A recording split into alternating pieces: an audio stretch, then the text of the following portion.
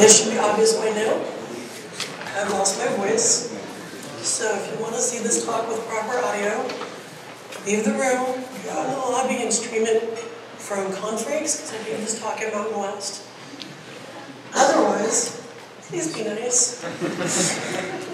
And please be quiet. Keep the rustling and the typing and everything else to a minimum so that I don't have to use any more voice than I need to. I'm mic'd. This is going to be an adventure for both of us. So, RubyConf 2010 was my first tech conference. Jim Wyrick gave the keynote, and he covered a wide variety of topics, including physical chemistry, emission spectra, and this book. He had this book recommended to him by many other nerds, and he talked about a study group he set up to go through.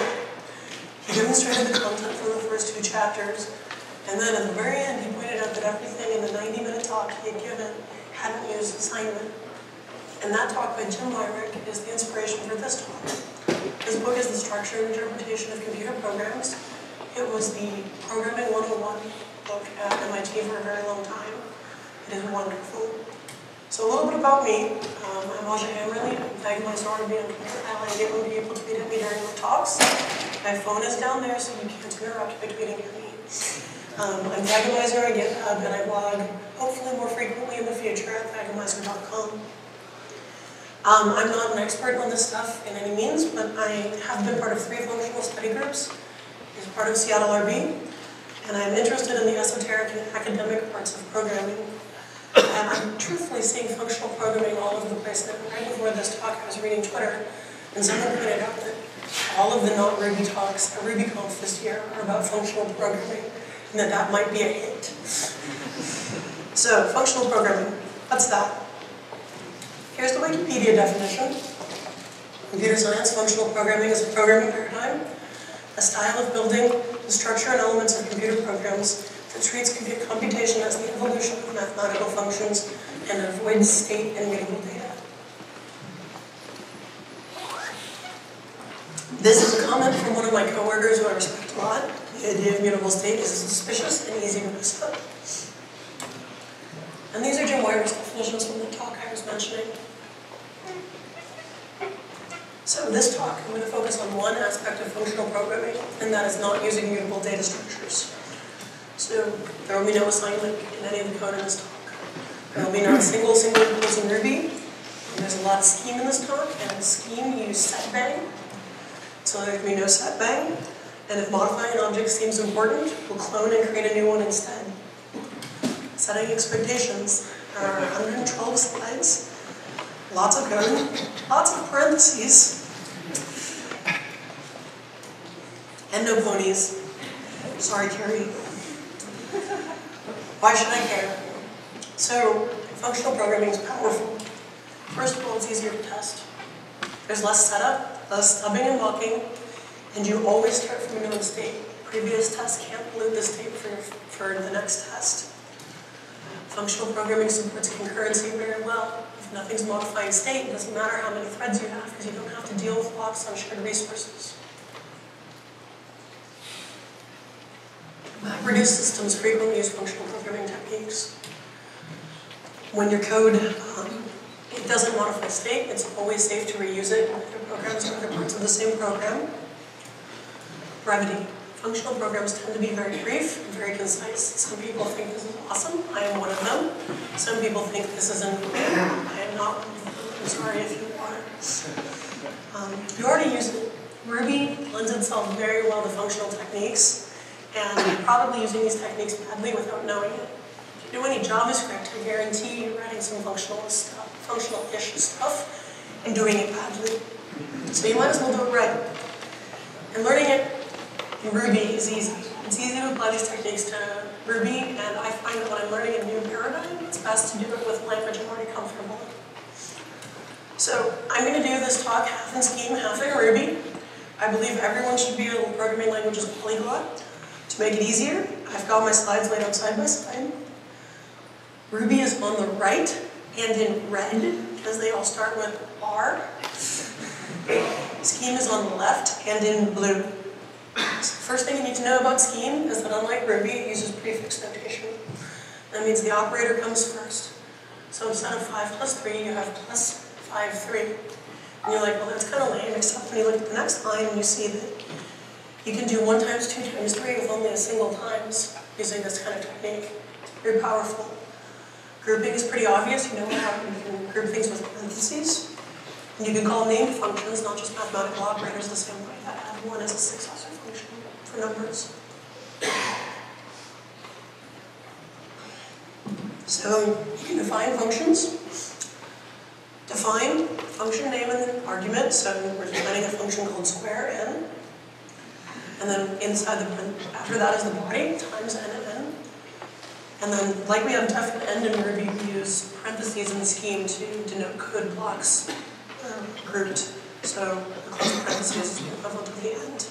And then again, we call that with the function name and then the argument in parentheses. Conditional scheme has several conditionals, and I'm going to use con throughout this talk. It's like case in Ruby. So this is the definition of absolute value. If our argument is greater than 0, we return our argument. If it is equal to 0, we return 0. And if it is less than 0, we return the opposite of it. This is another place where prefix notation is awesome because I can do a unary notation exactly the same way I would do a subtraction. And because the last time I gave this talk, this blew people's minds. Yes, you can do this in Ruby. You don't have to put something after the case. If you do this, it just evaluates each of the clauses in the whens, and it falls through to the first one that's truthy. And since everything is truthy or falsy in Ruby, this works great. I use it all the time. I learned this from the more senior programmers of CLRB. Add this to your arsenal if you take nothing else from this talk. So back to our conditionals. This is a slightly modified version on the scheme side. This is how a real schemer would write it. It's much more condensed. I think it's pretty. You might think it has too many parentheses. It's okay. You'll get over it. Because people asked, you also have an if in scheme. This is defining a predicate function BOMI. A predicate function is, of course, a function that returns either true or false. If the temperature is greater than 65, it is BOMI. Pound T in Ruby in scheme is true. Pound F in scheme is false. And you can see the Ruby on the other side. These are exactly the same code laid out the same way in 2 different languages. I sound awesome. So most functional languages heavily use lists. In scheme, we represent lists with a quote, an open parentheses, the elements of the list with no commas. This always messes me up when I'm switching back and forth between languages. And then a close parentheses to close the list. I'm going to represent lists in scheme by arrays in Ruby. They are not the same at all. If you know scheme, I'm sorry. But this was the easiest way to make the parallels for our purposes of this talk. So, most functional languages make heavy use of firsts and rests. Car is first in most Lisp dialects. If you want to know why, ask Wikipedia. I don't have the space and voice to explain that right now. Car is just first. Note it's prefix notation again. The function goes before the list. Coulter, CDR, is rest. In Ruby to get rest, I have to do 1.1. That's gross. So I'm just going to assume that rest exists. And when I was actually building these slides, I reopened array and added the rest method and set it equal to the equivalent of self 1.1. And when you're doing things with lists, it's often helpful to know if your list is empty. We have empty A in Ruby. We have null A in scheme. I am using the Canadian pronunciation of the question mark there, if you've not heard that before. And knowing if your list is empty is really important for recursion. So let's do the canonical recursion example that you see all the time, factorial. Here's the standard recursive definition of factorial. If our argument is 1, the factorial of 1 is 1. So we return that. Otherwise, we return the number times the factorial of the number minus 1. Scheme and Ruby side by side. Here's the other canonical recursion example, Fibonacci.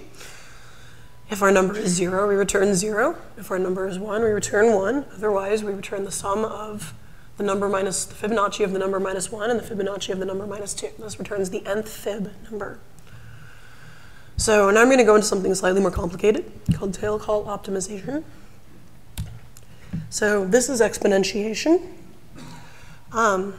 And specifically, this is taking the number b, the base, if you remember your 7th and 8th grade math, and raising it to the nth power. Anything raised to the 0th power is 1, so that's our base case. If n is equal to 0, we return 1. Otherwise, we multiply our base times b to the n minus 1th power.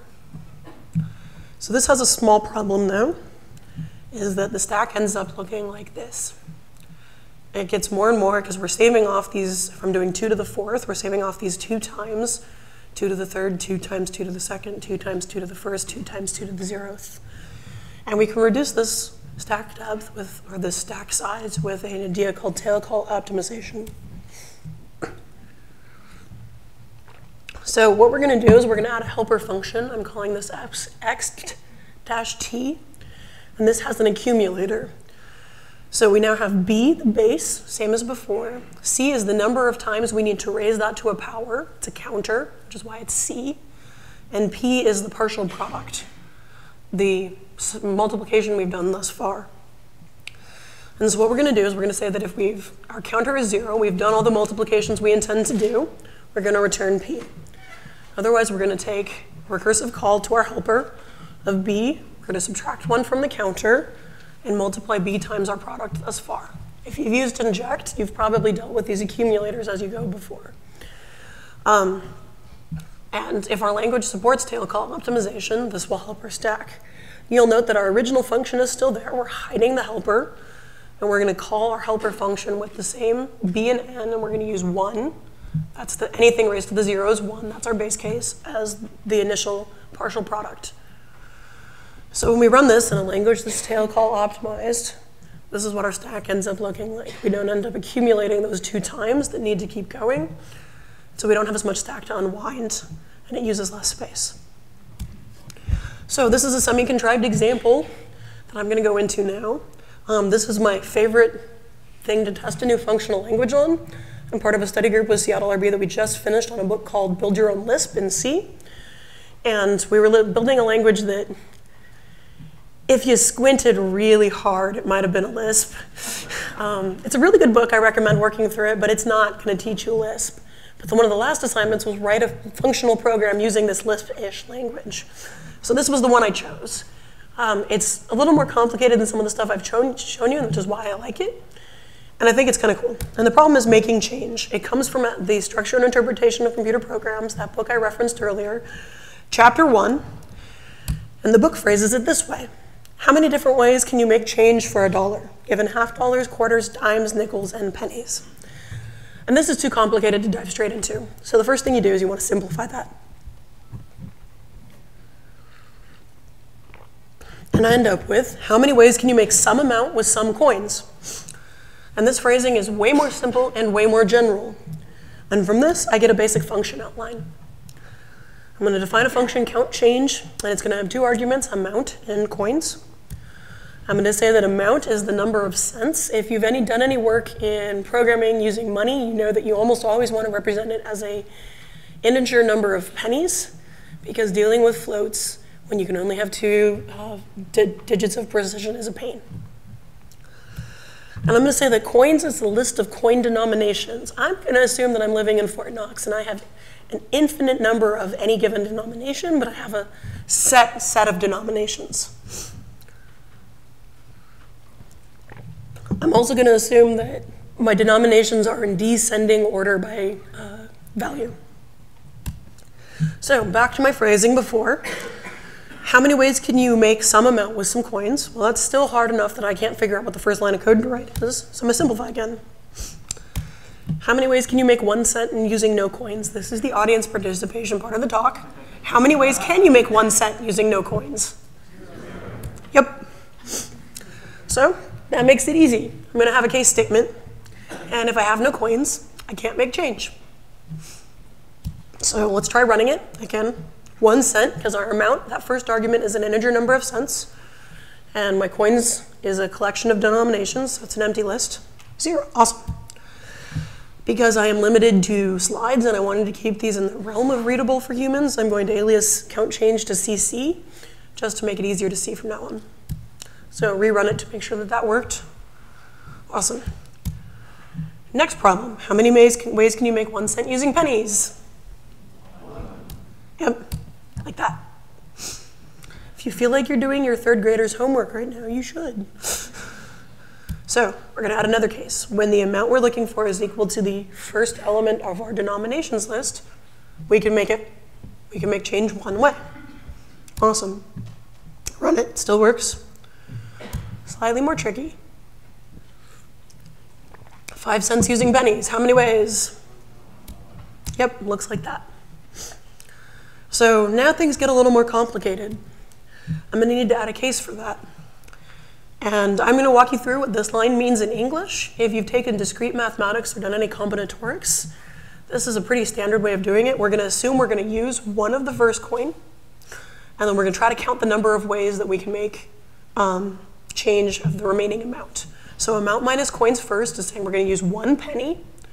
We're going to end up with 4 coins, and we're going to say we're going to figure out how many ways you can make 4 cents using the same coins. So we run it, 5 cents, 1 penny, one way. Okay, we're doing good so far. How many ways can you make 5 cents using nickels and pennies? Yep. 1 nickel, 5 pennies. So let's try it, see if our code works. That's not right. So something went wrong. For most of you, I'm guessing it's not obvious right now exactly what's going wrong, and it wasn't to me. So what I did is I substituted the args in for the variables in the code. And let's look at it one case at a time. Well, the list 5.1 is not empty. The array 5.1 is not empty, so we're going to skip that case. We have this case here. We're trying to make 5 cents. We have a nickel, so we return 1. Well, that's not right, because that misses the case where we don't use nickels at all. So we need to add a recursive call here. And what we need to do is we need to say, okay, it's great that you can use nickel, but you should also try to make that same amount using everything but nickels, which is coins.rest. So let's see if this works. That worked, great.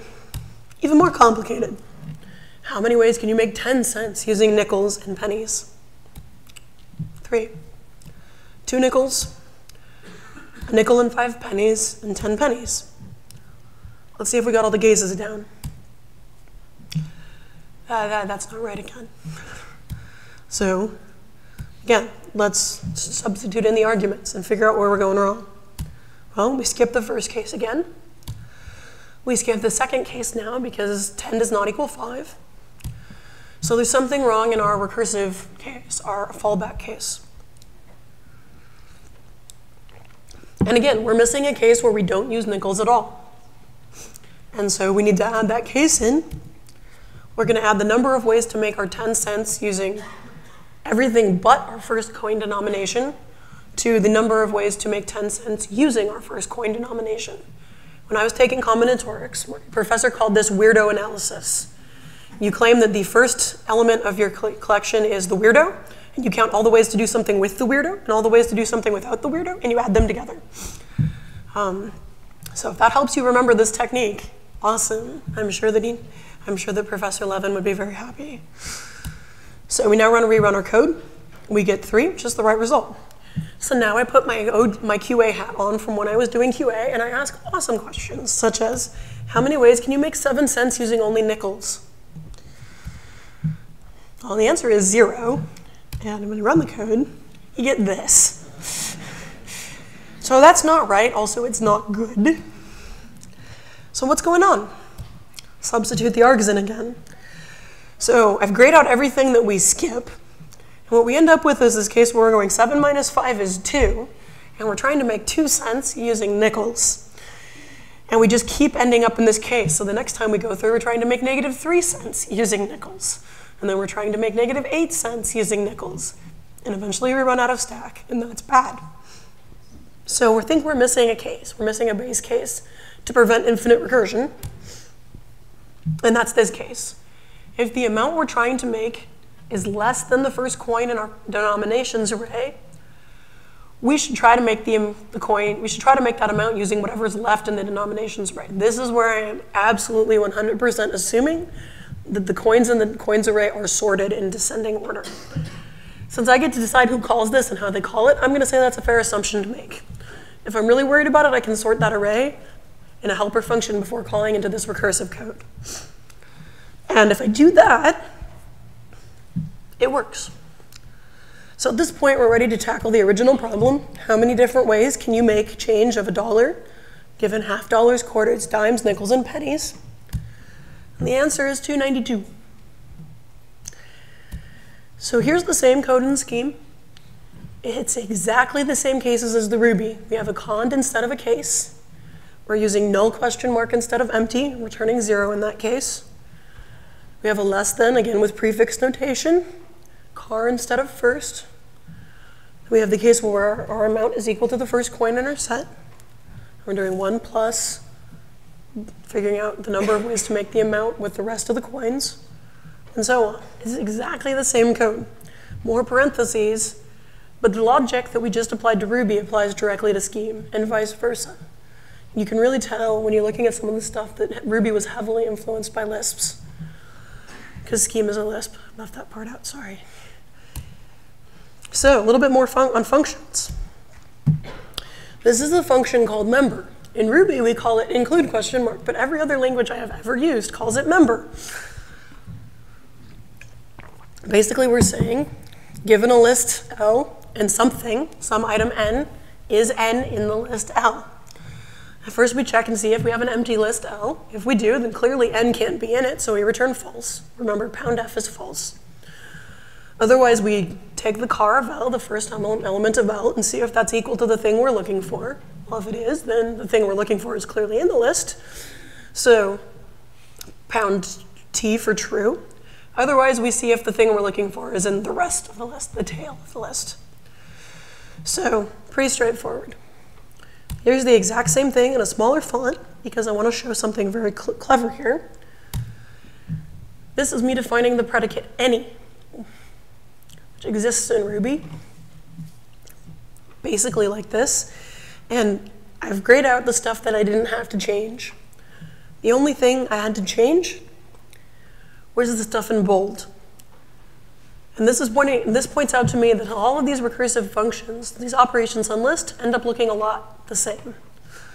So any, all it does is it takes, instead of a thing to look for, it takes a function that's a predicate that returns true or false. And it tells you if any of the members of that list are true for that predicate. Here's the full implementation. Again, we check to see if our list is empty and return false if it is. Otherwise, we see if our predicate is true for the first element, just like we saw if our first element was equal to the thing we're looking for, and return true in that case. And if neither of those cases passes, we then go to the case where we try to find out if our predicate is true for the rest of the list. So if I'm going to do this, I'm going to use anonymous functions. On the left, you see how you define an anonymous function in Scheme. On the right, you see how you define an anonymous function in Ruby. They look a lot alike, don't they? I am using the lambda syntax, not the stabby proc syntax or the proc.new syntax on purpose. And this function, all it does is squares the argument. In Ruby, you have to do .call with the argument. In Scheme, you throw an extra set of parentheses around your lambda and put the argument at the end of the, right before the closing paren. So here's me calling our any function with the first line, a lambda that returns true if any of the elements are greater than 5, less than 5. That returns true. In the second case, it's turning true if any of the elements are equal to 5, and that's false. And so at this point, I'm running out of voice. I'm running out of time. But I intended this talk to be kind of a functional programming 101. In the end, it's actually just the first half hour of functional programming 101. And I highly encourage you to learn more. So some resources. This is the Little Schemer. This book is awesome. Seattle RB is starting a study group tonight for this book. I highly recommend that you start a study group for this book at your workplace with your friends in your local Ruby meetup. It's easy, it's short. You can read it in a weekend, but I and the book do not recommend that. It has space in it for jelly stains. And it is also written entirely in Socratic dialogue. Questions on the left, answers on the right. A number of people who are not at all technical but not consider themselves programmers I've seen pick this book up and just follow along because it's not intimidating. And it's really awesome. I didn't bring my copy with me, but you should go buy one. Ryan has a copy of The Little MLer. This book has 2 sequels, The Seasoned Schemer and The Reasoned Schemer. There's also The Little Lisper and The Little MLer. And they're all written in this style, and they're all delightful. This is Destruction Interpretation of Computer Programs. It is also known as the wizard book in the way that computer scientists like to give their very heavy technical manuals very unintimidating names. So I was part of a study group with Ryan Davis and Aaron Patterson about, 3 years ago now, Ryan? It took us 9 months to get through this book. It only has 5 chapters. That should tell you something. It's dense. I also know that I became a significantly better programmer in Ruby and in any other language I've ever used by finishing this book. Just a pro tip, we didn't know this when we got into it. Don't do every exercise. I don't do every exercise at MIT, so it doesn't matter. If you're the kind of person who likes lectures, there are open courseware lectures from the late 80s to go along with this. The sweaters are awesome. They really are. I really highly recommend it. If you're more like me and you're not a Tory learner, there's a bunch of talks on Confreaks that kind of give you an introduction to functional programming. Functional Programming in Ruby by Pat Shaughnessy at GoRuCo 2013 is great. Parenthetically Speaking by Jim Wyrick at GoRuCo 2010 is the talk that I referenced.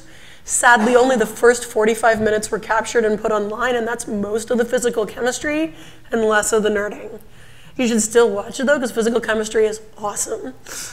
Functional Principles for O Development by Jessica Kerr, Ruby Midwest 2013. This talk is on Turbo, and I am intimidated and delighted by Jessica on a regular basis. If you want someone who's a little more animated than me, watch this talk. Also really, really, really well done mathematically. I hand-waved a lot of the math. And then Why Not? Adventures in Functional Programming was a RubyConf keynote at RubyConf Denver. And I was in the room, and I've watched the talk twice because I could barely follow along.